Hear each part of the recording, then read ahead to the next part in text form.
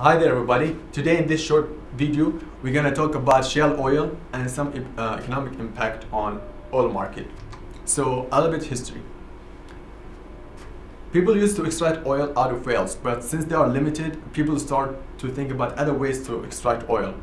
So people actually in the late 1600s, 3 people were granted a patent for the effort of being able to extract oil out of rocks by the British Crown. So the Industrial Revolution kicked in. A lot of countries, a lot of nations needs energy, needs oil to build up their countries. So there was a huge demand in terms of oil. So countries such as the US, China, New Zealand, some countries in Europe, France start to produce or to build plants in order to produce shale oil. Until the mid 20th century, when countries in the Middle East, especially Saudi Arabia, started to produce oil cheaply. That oil they were able to produce is the crude oil. So actually, what's the difference between crude oil and shale oil, excuse me? So the difference is, in terms of transportation, shale oil is only transportable or portable between 23 degrees Celsius 27, whereas crude oil from -60 degrees Celsius to 30 degrees Celsius. That's very important in terms of the existing pipeline system we have.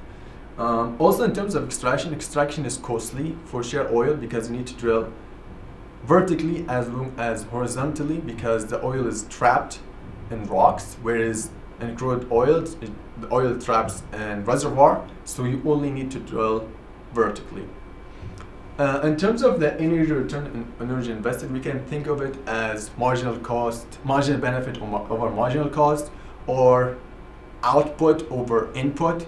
So that ratio is 5 for shale oil and 15 to 30 for crude oil. You can see it's more profitable to extract or to produce crude oil because the benefit is like 15, which is almost 3 times that of shale oil. So there are 3 main processes to extract oil, shale oil, particularly pyrolysis, which is heating in the absence of oxygen, which involves energy, work, more cost. Also hydrogenation, which involves reactive fluids as well as thermal dissociation. For shale oil, it doesn't come purely. It comes with 1% silver, 0.5% nitrogen, and oxygen, and some of them they can destroy your catalyst. So in order to purify your shale oil, you need to increase the ratio of hydrogen to carbon. So if you increase the ratio of hydrogen to carbon, you will be able to upgrade your shale oil to crude oil. So recent oil crisis, 2014, 2016. 2011 was the starting point of Middle East revolutions. Some countries in the Middle East, so it started with Tunisia, Egypt, Libya, emerging with ISIS. All of these factors contribute to the oil market crisis. Also, there's a historical nuclear deal with Iran in 2015, or with the US and other European countries. And Iran is a big oil exporter, so that definitely lead to the oil prices crisis. Also, some countries in the US, some industries in the US were able to produce shale oil using new technologies. So those all factors affected the oil crisis. So some limitation for shale oil for you. One is water intensive, so you need to provide a lot of water in order to produce shale oil. Also, there's CO2 emission, which contribute to the green gas emissions. All of these factors contribute to, or actually limitation for shale oil production.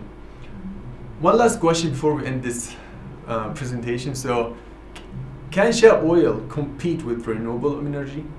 If you ask an economist, he will tell you people respond to incentive. So if you have enough demand and if you have enough supply, things will work out. And it also depends in the short run, long term. All these factors, global warming, a factor. Are you concerned with global warming or not? All that stuff. So it all actually depends. But I hope you enjoyed this presentation.